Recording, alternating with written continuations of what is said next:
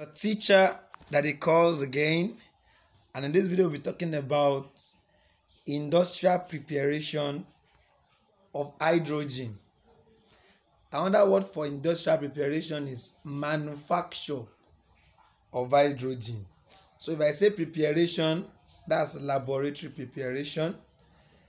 If I say in manufacture, that's industrial preparation.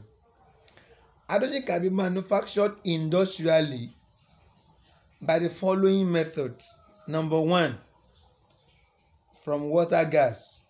You call that the Bosch process.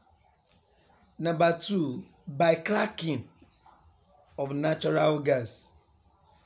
Number three, from hydrocarbon by steam reforming.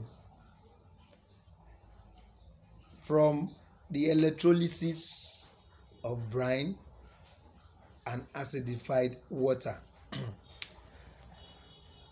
How do you prepare hydrogen by the Bosch process? First, water gas is formed by passing steam over a red hot coke at a temperature of 1200 degrees Celsius. And this is the equation where coke that contains carbon reacts with water that's not liquid now, is gas, steam, to give us carbon dioxide and hydrogen. So the mixture of carbon dioxide and hydrogen is known as water gas. So from this water gas now, you produce hydrogen by passing the water gas through excess steam.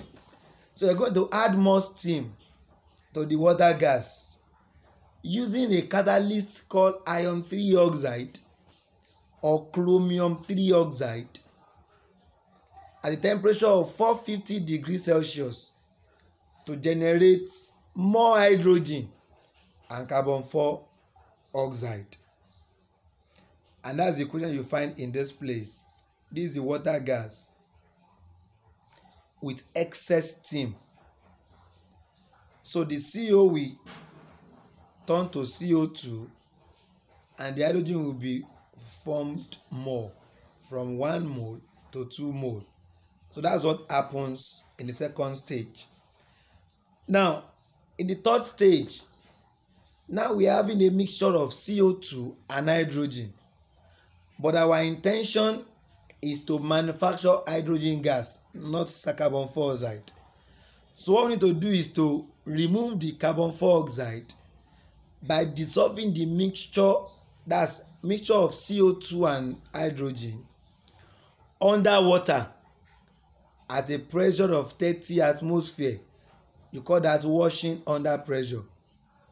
Because carbon dioxide is soluble in water under high pressure, what we have in our soda drinks, or the Big Apple, or the Fanta and the Coke, is a solution of carbon dioxide in water at high pressure. So CO2 can dissolve in water at high pressure. So, but hydrogen is insoluble in water. It's practically insoluble in water. So when you dissolve the mixture inside water at that pressure of 30 atmosphere, the CO2 inside will dissolve, leaving you with pure hydrogen gas. However, if there are some traces of carbon dioxide, that's CO, because it's possible to have some CO that did not react. So to remove those unreacted carbon dioxide, you dissolve the mixture using into ammoniaca copper 1 ethanoate. So this ammoniaca copper 1 ethanoate or copper 1 chloride can dissolve CO but cannot dissolve hydrogen. So that is how you produce hydrogen gas industrially by Bosch process. That is, first of all, produce water gas using steam and red hot coke. React the water gas with more steam to give us carbon dioxide and more hydrogen. Remove the CO2 by washing under pressure. Then finally remove any traces of CO by using ammonium copper 1 ethanoate. Second method of producing hydrogen is by the cracking of natural gas. When you subject methane to a temperature of 1000 degrees Celsius, it's going to crack and give us hydrogen gas and carbon. You call that cracking of natural gas. Methane is the major constituent of natural gas. Number third method is from hydrocarbon. Steam reforming of hydrocarbon. If you mix hydrocarbon like methane or propane with steam at temperature of 800 degrees Celsius, a mixture of carbon dioxide and hydrogen gas is formed, and you call that mixture synthesis gas. Synthesis gas contain carbon dioxide and hydrogen, just like water gas, but the difference is that synthesis gas is obtained by passing steam over methane, that is by reacting steam with methane. But water gas is obtained by passing steam through a red hot coke. Don't forget, you use coke to produce water gas, you use methane or hydrocarbon to produce synthesis gas. But both water gas and synthesis gas have the same composition, carbon dioxide and hydrogen. So for the case of synthesis gas, a nickel catalyst is used. You use a nickel catalyst to produce synthesis gas. So once you get your synthesis gas, you pass more steam to the gas and it gives you carbon dioxide and hydrogen gas, just like the Bosch process.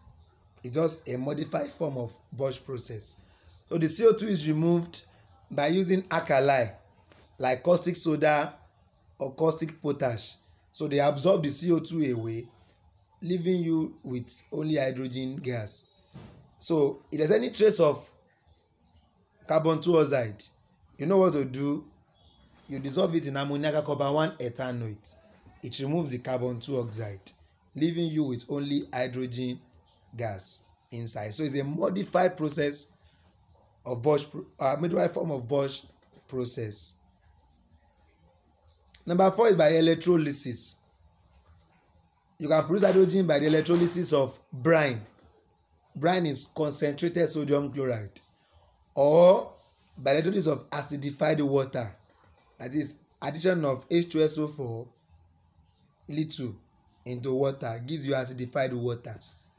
Then you can also electrolyze pure water. It will give you hydrogen. So those are the processes we normally use in manufacture of hydrogen by in the industries.